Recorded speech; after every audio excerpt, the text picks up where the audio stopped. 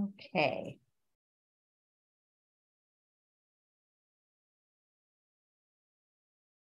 Okay. Hi, everybody. My name is Wendy Singer. I'm Director of Programming for No Shame on You. One moment, I'm letting some folks in. And a pop-up came. Okay, apologies.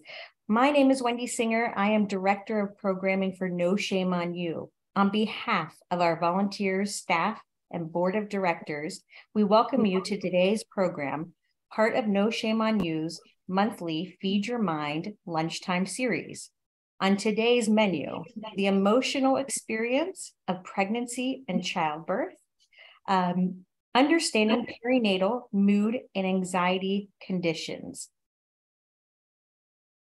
Founded in 2014, No Shame on You is dedicated to eliminating stigma associated with mental health conditions so people who need help will seek it. Family members and friends will know how to provide proper support and save lives. No Shame on You achieves this mission through community outreach programs, educational presentations, workshops, daily online tools and resources, blogs, podcasts, and more. So if you haven't followed us already on your social media channels, take out your phones and look us up on LinkedIn, Twitter, Instagram, and Facebook. Since the pandemic started, we have offered hundreds and hundreds of free and virtual programs to our over 125,000 social media following. We would like to thank our generous funders for supporting our important work, and a special shout out to our community partners who are listed on the pre-program slides. And now for a bit of housekeeping. You should keep your sound on mute to avoid feedback. Please feel free to share questions privately in the chat to me, Wendy, No Shame on You. Also, if you're comfortable, you could also raise your hand and ask your question yourself, but I will be moderating. Can everyone hear me, or am I frozen? I can hear you. Can you hear me? Yes. Oh, you're a little frozen, Laura, so I'm going to keep going. Okay, keep going. Okay. And now I'd like to introduce our excellent presenter today. Laura LaPorte is our presenter. Laura has worked for nearly 20 years as a licensed clinical social worker with the pioneering perinatal depression program at NorthShore University HealthSystem, Edward Elmhurst. Laura provided support for the nation's first 24/7 perinatal mood hotline and answered by live licensed mental health professionals. Laura co-facilitated universal mood screening in pregnancy and postpartum and administers 9,000 screenings a year. Laura currently manages a 5-year federal study on breaking down barriers to perinatal depression and anxiety treatment. And in addition to her work, Laura has a small, just on the side, a little extra, a small psychotherapy practice with expertise in perinatal mood and loss. She holds a master's degree from the University of Chicago in social service administration and is a former management consultant with Accenture. And without further ado, I give it to Laura. Oh, we lost Laura, everybody. So hang tough for just a moment.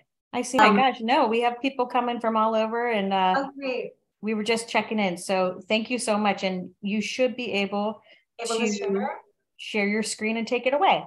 Fantastic. Thanks for your patience, everybody. It's nice to be here. Let me put on presentation view for you all and put on the right settings. So I'm so glad you guys could be here today. I was just telling Wendy that No Shame on You and the type of work that they do is so fantastic for the perinatal time, because this is such a stigmatized time for women to have any type of negative experience at all.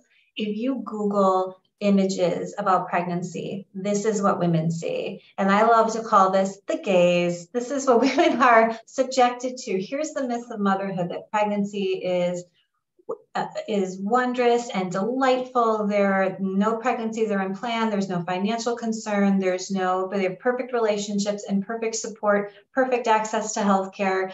And this is the myth in which women are becoming pregnant and becoming mothers. And we all know the reality can be much, much different than this. So it's really important that we do destigmatizing work and let women have a full range of emotions and get treated for conditions and not be too afraid to speak up. In fact, when I was just pulling out, like, even my old book from when I needed the joy of pregnancy, this type of book. I mean, would it surprise anybody to know that there isn't one single chapter in here on joy? None. Like, we all go chuckle, like, of course not. You know, what's in here are things like, you know, placenta previa. If I just kind of look through, and like, oh yeah, preterm labor and sciatica and all of these things. None of this there's no joy in here. But this is literally how we're talking about it in this context. Even she's doing the gaze. And as when I bought that many years ago, earlier in my career, it didn't even faze me that I was being sold this idea of pregnancy being this mythically wonderful time. So this is the context. And the reality is that almost 1 in 7, and actually this is pretty conservative because I think the incidence is going up. 1 in 7 women will have anxiety or depression in pregnancy or in the postpartum. It's lower for fathers. But this is what most women are experiencing. That's the reality. So today I'm going to talk you through different conditions, and I want to talk you through the different conditions because there's a lot of confusion about what they are. Some people just refer to something as postpartum, or you'll see a tragedy in the news with very terrible outcomes, and people think that's what it means to have a postpartum depression, and that isn't true. I'm going to talk about what risk factors are more associated. There are wonderful treatment options and then some great resources. I want to talk about just a quickly definition. Perinatal, for this presentation, I'm referring to any time in pregnancy and up to 1 year postpartum. That's how us, the clinicians, view this. And the other thing I want to mention is I'm going to use the term mother today, but I recognize that term doesn't feel right for every person who gives birth, and it's also still applicable. I still want to acknowledge people for whom that word might not fit if you did not give birth, but are also functioning in that role. Okay. So I'm including today's talk, baby blues.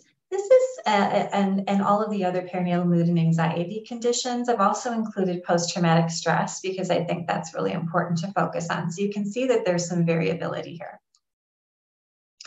Baby blues is it's so common. Most women experience it. It's not actually considered a perinatal mood condition, like a disorder, but it's really just considered a normal part of adjustment. And the reason why, our best theory about why this happens to women in all different cultures, and not just in a Western culture where we have less support, is that they think it's about the dysregulation of a bonding hormone, oxytocin, because it seems to really peak around the time that milk is coming in and milk has come in. So that's our best guess about why this happens. Women can just feel a little like they're crying for no reason, but then they're okay. They maybe feel a little more irritable, moods going up and down. There might be some sadness or feeling like overwhelmed, confused, hard to concentrate. But a key thing is they still experience some joy. They can still take pleasure in something. If they had a break, they would appreciate it. They would feel better after the break. Some women they've gone through such rapid hormonal change, and some women are more sensitive to that change. They've just given birth. There's a big letdown in reality has set in. They might be physically uncomfortable or recovering from a tough delivery or labor. Realizing the responsibility of having to take care of the baby, not getting sleep, their whole identity has changed. You know, the freedom, they're recognizing some of the freedom is gone, and they may be grieving who they once were, a woman who could take a shower whenever she wanted to, or go eat something when she wanted to. That's gone. And then, you know, social media has not done many favors to women in the perinatal time, thinking you're supposed to somehow be wonderful and get back to body weight and feel great when you're really, your body has been given over for some other purpose for a long time. It's really hard for women to feel like they're in control of their bodies. So I wanted to mention, before I go into a list of symptoms of what could be perinatal depression or perinatal anxiety, I want to share with you a great list from the Postpartum Stress Center. And these are the words of women. These are the things that we can tend to hear, because I think that's more important. So it feels scary. It feels out of control. And this is a big one. It feels like I'm not myself. I don't feel like I'll ever be myself again. That's so diagnostic to me. So those three things really are very important. They feel that something isn't right with them, and they're afraid that they're never going to be themselves again, that this is what motherhood feels like. It can be quite paralyzing for women. It feels like each day is 100 hours long. I had a patient who said she would stare at the clock and just wait until she said her husband came home at 6 p.m. and she would just stare. When is he coming? When is he coming? When is he coming? Because she just needed a break. Feeling like a bad mother is also a big one. Feeling like I have no patience for anything anymore. Again, irritability is a really big one. And it feels like I'm always going to feel like this. So there's like a sense of hopelessness here. And one of the most important things I think clinicians can do is to instill a sense of hope again for these mothers, because they feel like something has happened to them and it's never going to change. For today's presentation, I'm going to separate out depression and anxiety, because there's some category difference, but really they're experienced a lot together, or they're blended together. But just for the sake of people still using terms depression and anxiety, I'm gonna list them this way. Perinatal depression can feel like a lot of guilt or shame, or again like hopelessness. But there's also an agitated quality to this that can feel really irritable. That is the number one thing I hear women say: depression, anxious, depression or anxiety. Irritability is the number one thing we hear. With depression, there's also a loss of interest or joy. Like if you give mom a break, why don't you go out and get yourself a bite to eat, or get yourself a coffee? She won't feel that won't do it. That break, she just thinks, I have to come back. I'm dreading it. I don't even want to go. I don't want to even leave the house. I have to come back, and I know it's not going to be okay. So that's something different. Crying and sadness, lots of worry and racing thoughts. There is some overlap with anxiety here.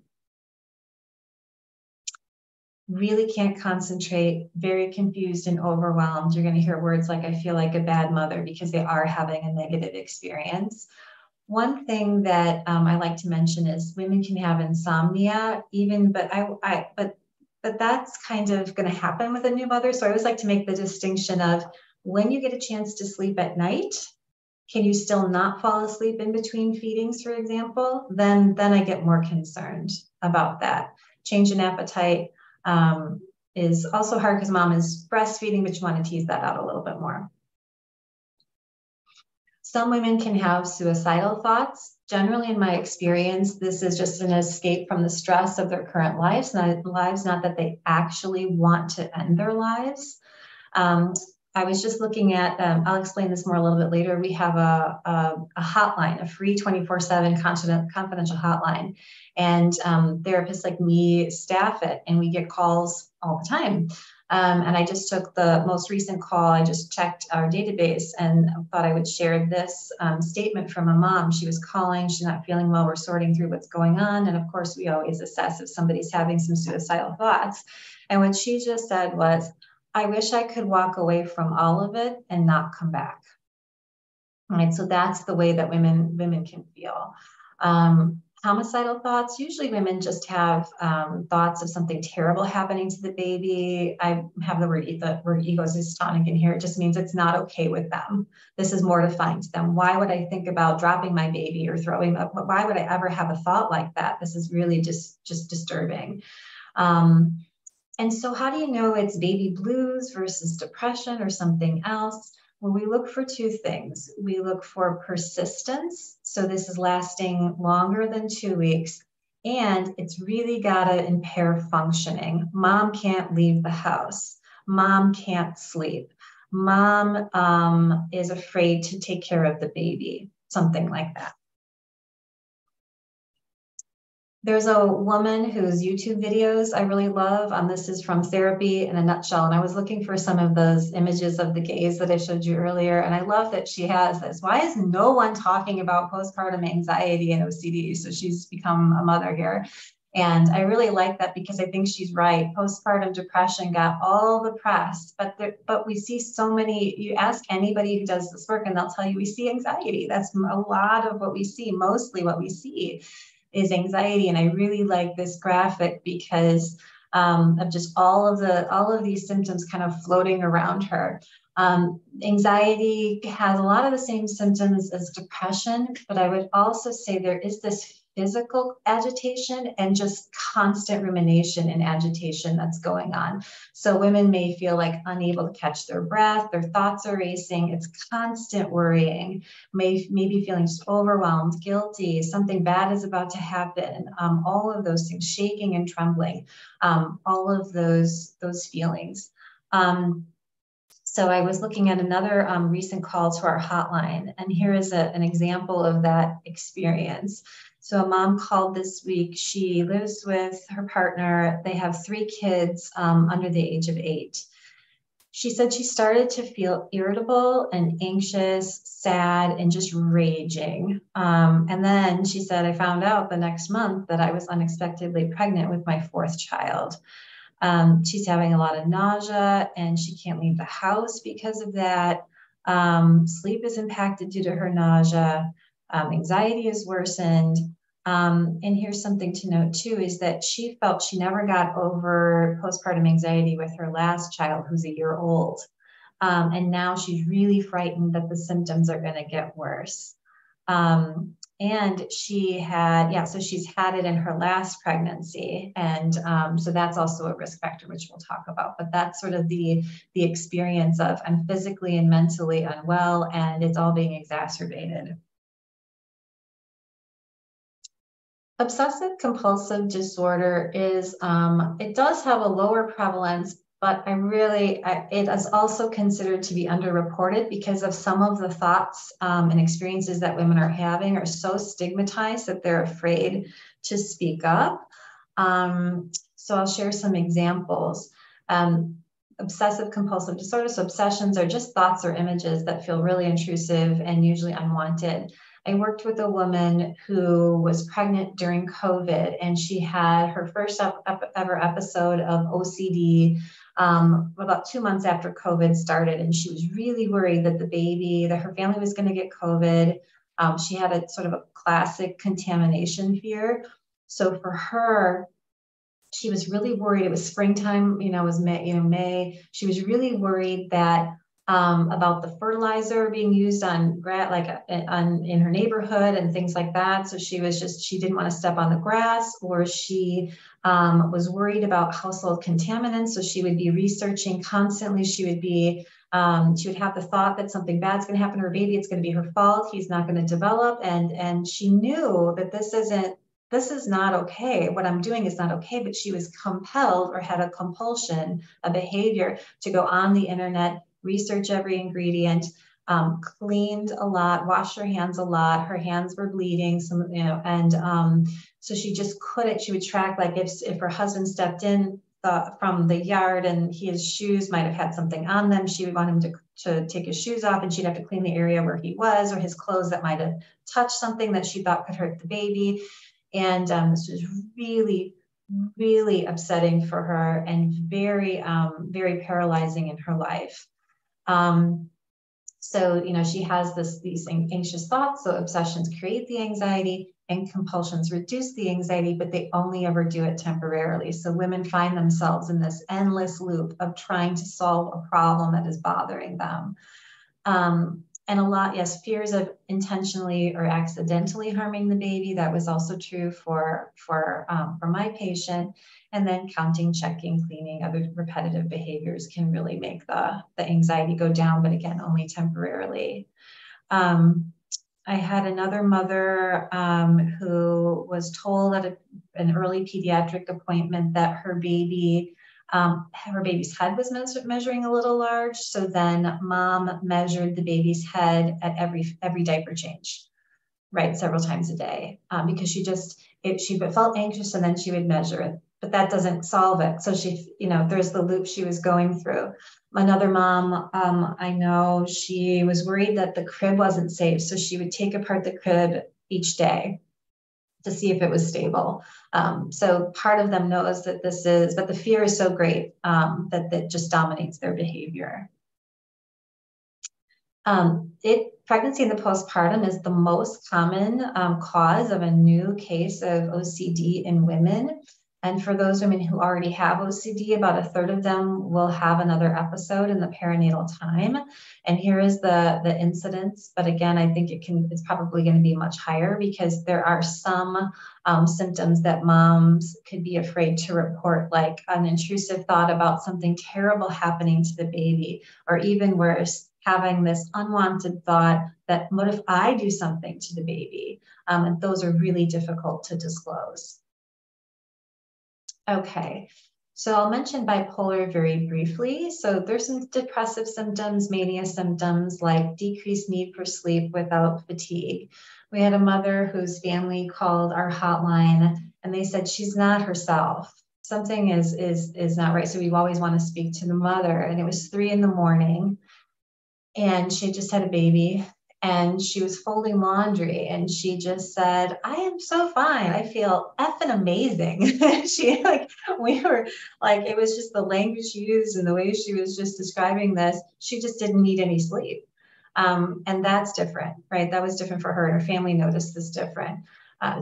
So, she had a little bit of grandiosity and some, these sorts of things. But that's worrisome because people who have these bipolar symptoms listed here, there's a risk of psychosis and definitely a relapse of depressive symptoms and mania if medication is discontinued too. So that's another big consideration. So 2/3 of women, if they don't stay on their medication in pregnancy, could face a relapse.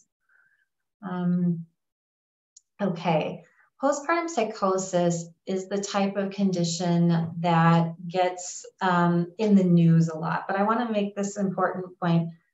Having postpartum depression, anxiety, OCD, any of those conditions is not the same as having psychosis, and they don't bleed into each other. If I'm depressed, oh no, am I going to have psychosis? They're really considered pretty distinct conditions, so nothing to panic about.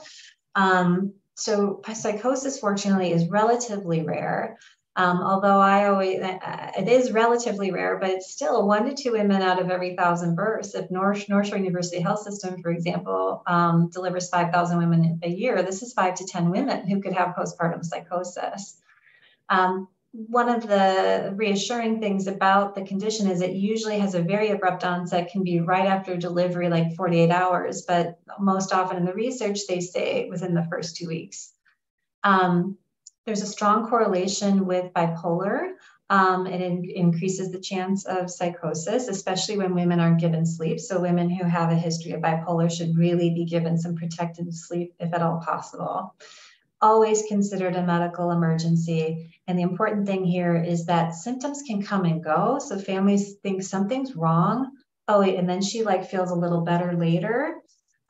You want to go to the emergency room and explain she's fine now and maybe isn't reporting anything now, but she did or she was acting this way. So that's a good thing to keep in mind. Psychosis is a true break from reality. So women could have some scary or violent thoughts and not think, unlike OCD, not think, that's a terrible thought. Why would I ever have a thought like that? Sometimes the thoughts could have religious overtones, such as a perceived or direct communication from God or from the devil. I saw a woman on our inpatient unit who was pregnant and she was convinced that the baby was a demon and she was contemplating termination. Total inability to sleep is something we see. I think in our experience, when we hear that moms are up all night pacing, that's something that sort of starts to get our red flag up, confused or disoriented.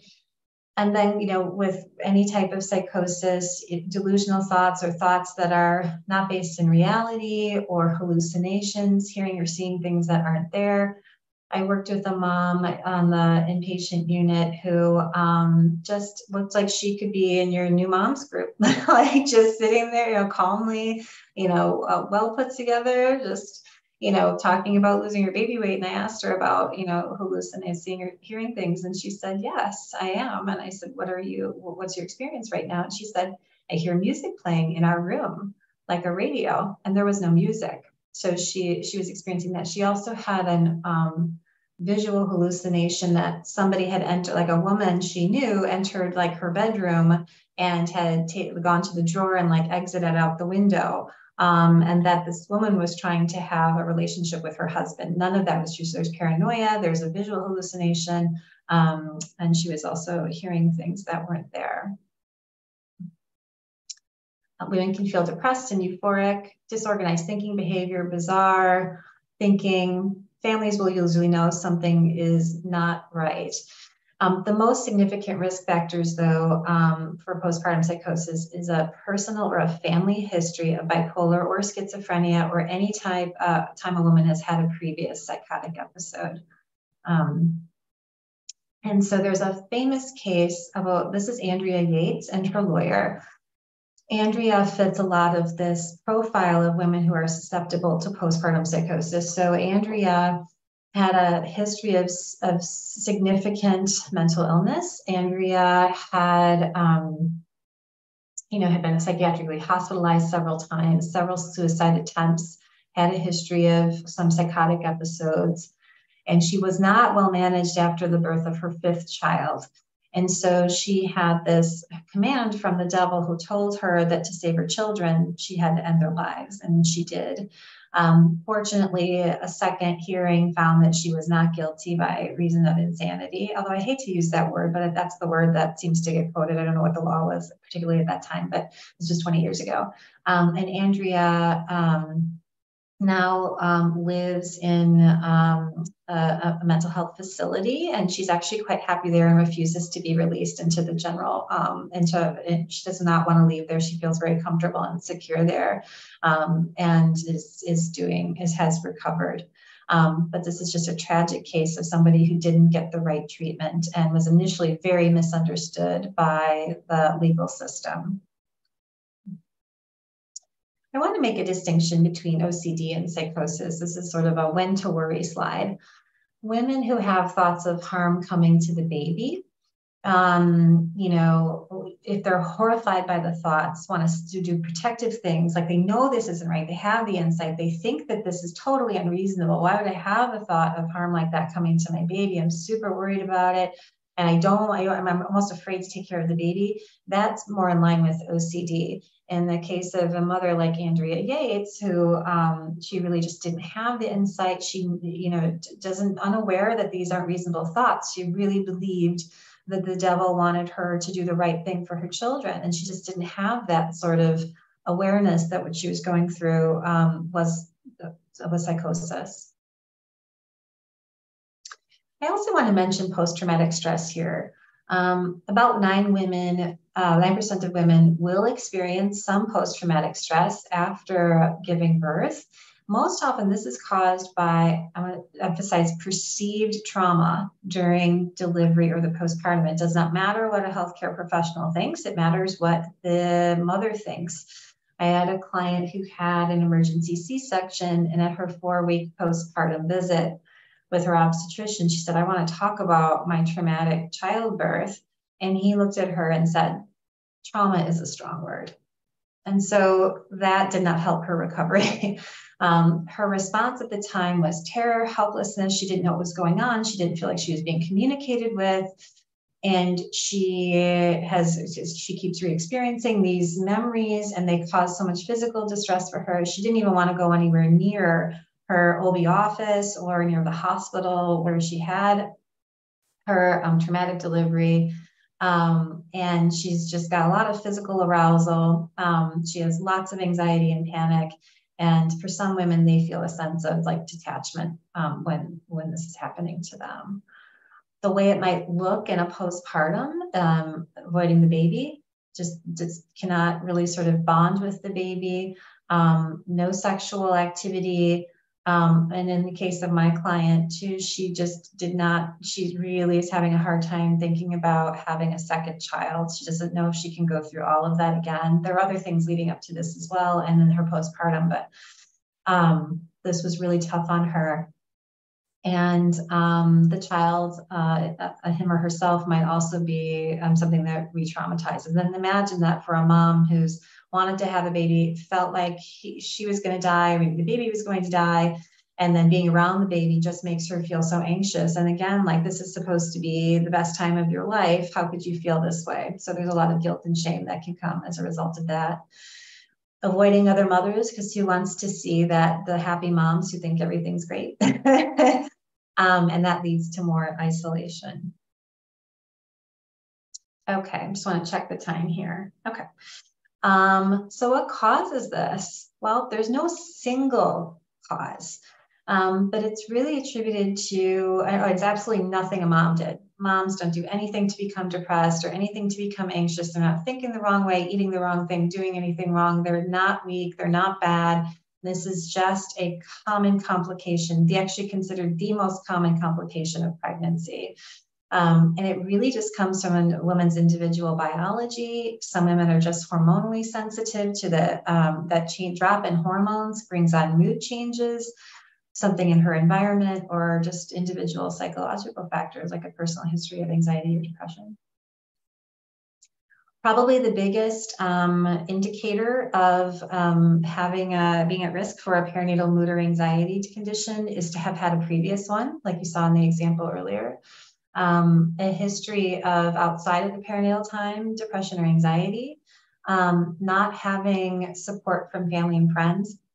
I was looking in the, I can't forget if this is the example I shared with you, but I was looking in our hotline database.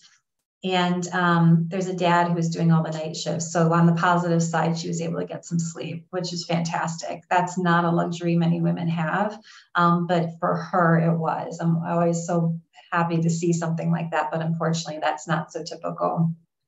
Pregnancy or delivery complications, and absolutely financial stress or poverty. Poverty has a real impact on mothers. Half of all pregnancies are unplanned. It is a huge financial burden that women don't feel like they have the place to talk about. History of or current abuse can certainly be an indicator. We know from the research that domestic violence actually increases during a pregnancy. Intuitively, I think people would think it would be the opposite, but that isn't true.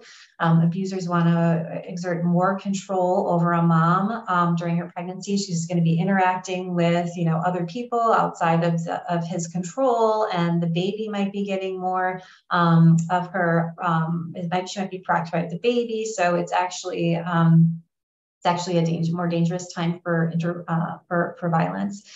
And having a high needs infant, having a baby who's in the NICU. I have a mom in my private practice whose baby stopped breathing, turned blue, had a NICU stay for a different reason. Like, it was a very difficult way for her to start mothering. Mothering to her was full of just utter panic and worry and life or death for her.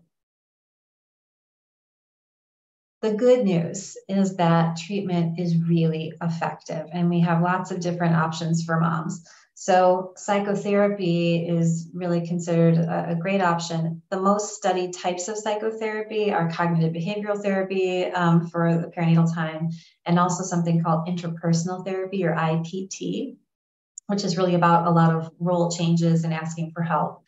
It's also great if therapists can bring the babies in session. That is very helpful. There are also other types of therapies. Body-based therapies are great too. Other, for trauma, things like that. I'm just listing the ones here that are always associated with the research. And by the way, same thing for risk factors. There are, I list the ones that have the most robust research, but demographically, we see differences too. Younger women, women of color, the LGBTQ community, people who tend to have already pre-existing conditions of more depression or more anxiety because of their trauma can also just be more at risk. Support groups can be great. Oh, go ahead. We have a couple questions, but we'll leave to them. But one of them is pertinent to this treatment options. Sure. Do you have any knowledge about the risks of taking medication during pregnancy for someone who was taking medicine before pregnancy for anxiety disorder or depression? Yes. Any thoughts on that? Absolutely. So no, that's a really wonderful question. So women tend to not want to try not to take medication in a pregnancy, but there are times with a good psychiatrist, or if you're lucky enough to have access to one. It really depends on the mother's comfort. There are studies that say if a woman's depression or anxiety is pretty significant, that they recommend moms staying on it during pregnancy, especially if when she came off in a previous pregnancy, she really deteriorated. So it really depends on mom. I had an example. I'll give an example. I had a mom in my private practice who, pregnant, went off of all of her medications, definitely struggled in pregnancy, but resumed them in the postpartum. And that was the right choice for her. Then the same client came back when she was pregnant a second time. She's like, no way, I'm staying on it the whole time. So it just depends. Everybody's really different. I think you just want to take into consideration somebody's personal view of risk and the severity of where they've been, what they're going through. But yeah, I think it just needs to be very personalized, and women need to be given an option. I think that's the most important thing. Women need to be given an option. I actually have resources here for any mom who maybe doesn't have access to a psychiatrist, which is difficult. Her physician or midwife or any prescriber can call and get a good consultation. So this patient can get this good advice without actually having, to pay out of pocket or wait a long time, or they don't have, if they have public versus private insurance, which is always difficult, there are still options for her. Yeah, so there's no hard and fast rule. Thank you. Appreciate it. Sure. So medication, and then always for acute cases, hospitalization, any thoughts of self-harm or suicide. And if women can have the luxury of getting to eat or move or sleep, those are always really wonderful things for her as well. And then I just want to emphasize for psychosis, this is just a medical emergency, 911, ER, explain the symptoms to the staff because symptoms can wax and wane. And even the most severe, psychosis can be treated. That's an important thing to know. So how can loved ones help? I take this again from Postpartum Stress Center. I like their list here. Try to get her to rest. Take her seriously. Listen to her concerns. So say, oh, all new moms worry. Don't worry. Of course you're not sleeping. Nobody's sleeping, right? Go to the doctor with her, to a therapist. Help her set limits. Just sit with her. Tell her you love her. Remind her she's not always going to feel this way. You're not going anywhere. You'll wait together for as long as it takes. Let her do what she needs to do to take care of herself. And then if you're a partner or parent or grandparent or friend who's looking after someone, also look after yourself too, and just really do what you can to be there for her. So this is, if you forget everything, you don't know exactly where to send someone, or you still have questions, one of us can always answer anyone's questions from anywhere by our free 24/7 Moms Line. We're funded by the Illinois Department of Public Health in part, and some private donations. But this line is answered 24/7, like by people like me, and we can help talk you through it. I have a friend who, or, I'm worried about so-and-so, or I'm worried, I'm pregnant. And we can talk to somebody in any language. I just have English and Spanish here, but we have an interpretive services line. We can talk to anybody in any language. And we go absolutely out of our way to find the absolute best, most valid, reliable referrals for someone, no matter what what their ability to pay is, no matter where they live, no matter what they're going through. We try to have any resource we can for a mom, and we will go and do research for her if we need to. I wasn't sure who's going to be on the call today, but anybody who's outside of the Chicago area, outside of the No Shame on You headquarters, here is a national maternal mental health line that's new, which is great. And this is affiliated with a group called Postpartum Support International. So you can see it here. It's fantastic. You can call, you can text. They can they have English and Spanish speaking counselors. And they also have interpretive services in other languages. I can't say enough about this wonderful organization. Postpartum Support International has so many different, for example, free groups online. This is just some of them. And they really try to take care of all women with all kinds of needs. So they have a mood group, Spanish group, military, neonatal intensive care unit group, South Asian women, Black Mamas Matter support group, career parents, all of these different types, so that everybody can feel included, like somebody's really going to understand their particular needs. Is wonderful, and one for dads as well. So they really try, and this I don't even think is the exhaustive list. They're always changing, which is great. If someone doesn't like calling and is more of a texter, there are 2 texting options. Personally, I always want someone to call, but I get that the times are changing. Everyone wants to text. So there is the text line, and there is 988 Lifeline, but these are not perinatal specific. But if it's the difference between somebody calling versus texting or texting versus nothing, I would like someone to text. Some of our really wonderful group psychotherapy practices I list here, and this can be given to you all in a PDF form at the end. These are local to Chicago mostly. I think nurture therapy is also in a few other states. But these are really wonderful practices who have very knowledgeable therapists and do really great work. And there's others. This is just these are just the ones I was thinking of. I also want to highlight some trusted psychiatrists. It's really important to find some those with reproductive expertise. And obviously, based on that question earlier, we really want someone who really gets it right. We don't want women shamed and ripped off of their medications and completely deteriorate. That is not okay.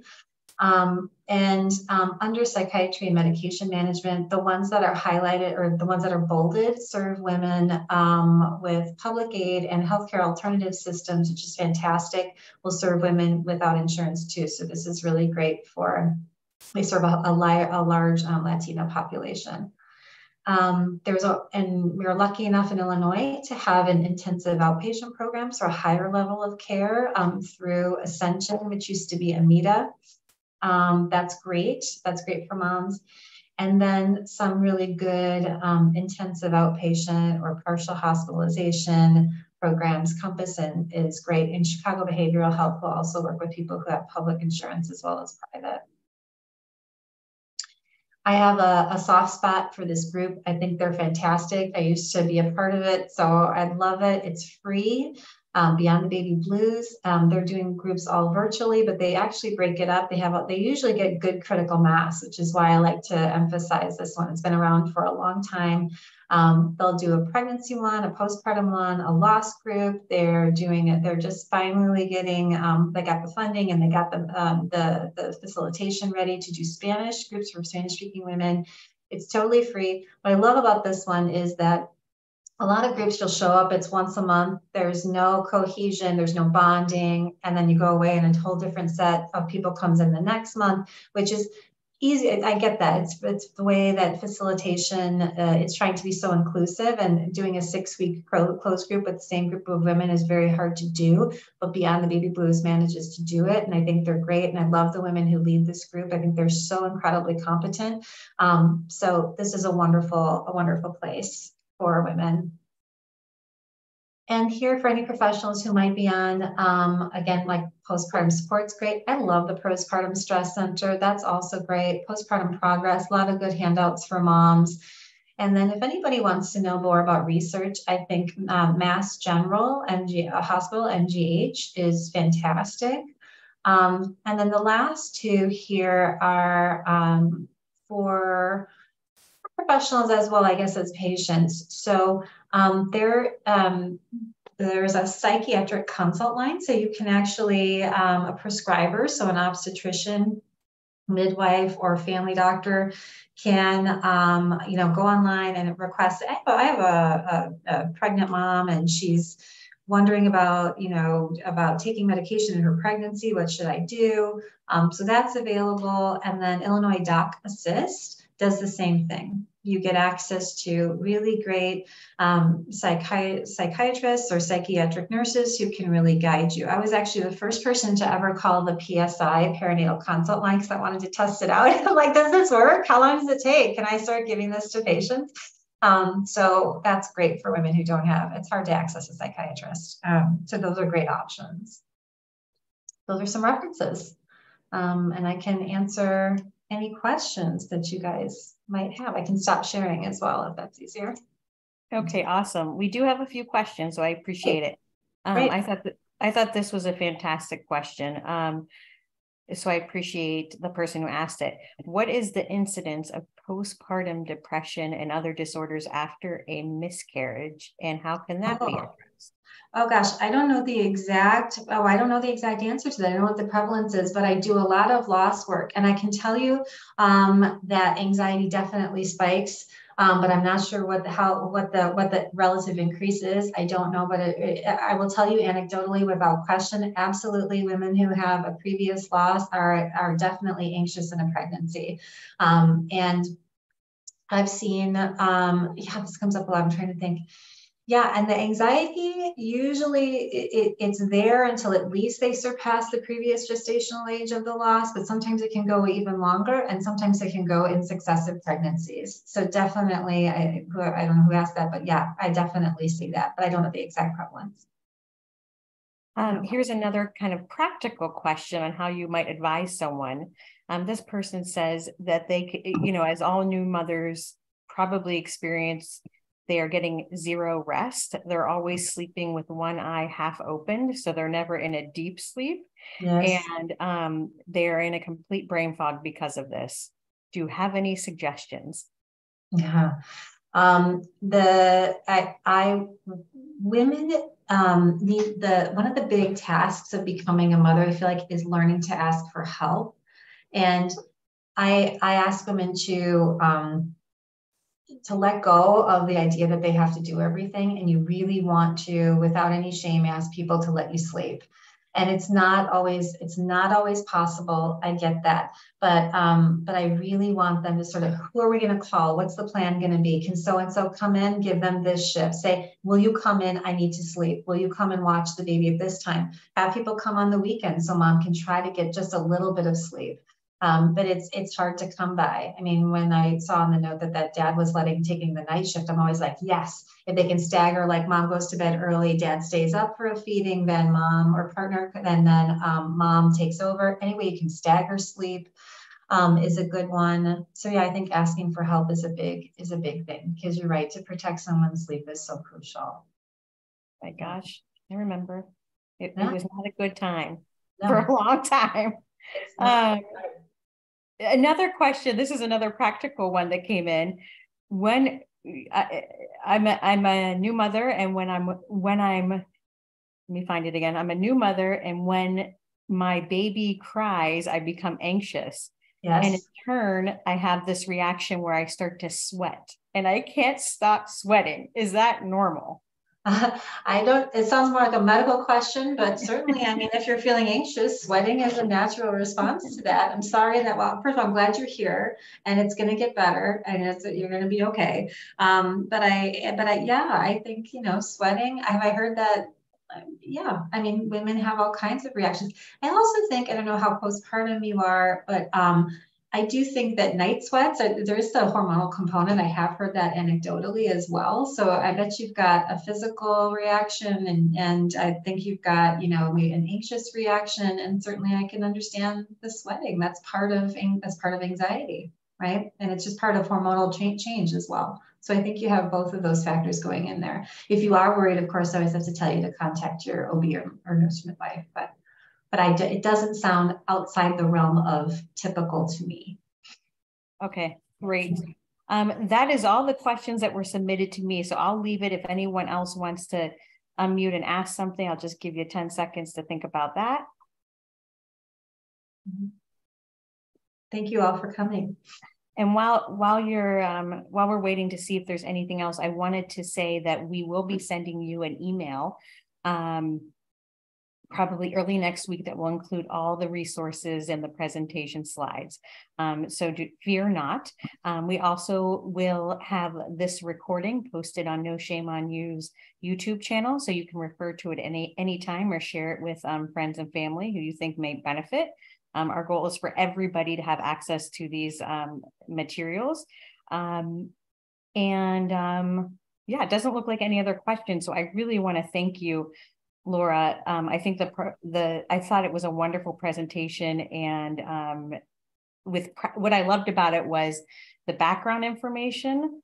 I loved what you can do to help family and members and friends, because that's right in line with our mission, and the practical resources, tips, and tools. So I really appreciate it. If everyone, I put in the chat just a really quick survey that takes literally less than 2 minutes to fill out. It helps us make sure that we're hitting the mark and reporting back to our generous funders so we can keep doing these free sessions. I hope everyone as well. Look out for our next Feed Your Mind session next month.